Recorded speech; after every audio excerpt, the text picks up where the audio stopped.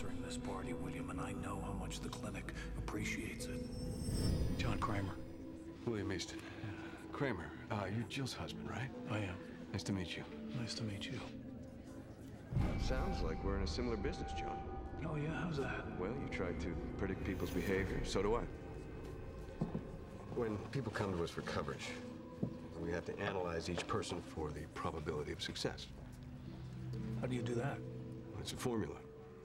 It's pretty complicated, actually, but in essence, it breaks down to monthly payments multiplied by lifespan minus the probability of illness. And if the sum is positive, we consider coverage. Who devised that formula? Me. So, in a sense, you choose who lives or dies. No. No, I'd say I decide which people have the potential to live long, healthy lives. But you're not taking into consideration the most important human element of all. Which is what?